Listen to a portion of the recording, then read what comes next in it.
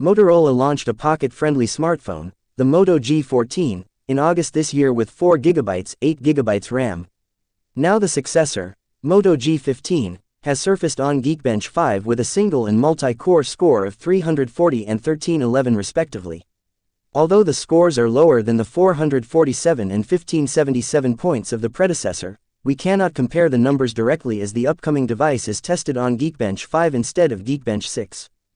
The G15 listing doesn't specify the exact chipset, but reports suggest it features a Mali G52 MHz 2 GPU. The chipset has a 6+2 core architecture, with 2 performance cores clocked at 2.0 GHz and 6 efficiency cores at 1.7 GHz. According to the listing, the phone runs on Android 15 and has 4GB RAM. However, there will likely be a higher, possibly 8GB RAM option. This device could be priced around 10,000 rupees and cater to those who want a simple and lightweight UI. To recall, the Moto G14 ships with the Unisoc T616 chipset, which also has the same core architecture and similar clock speeds.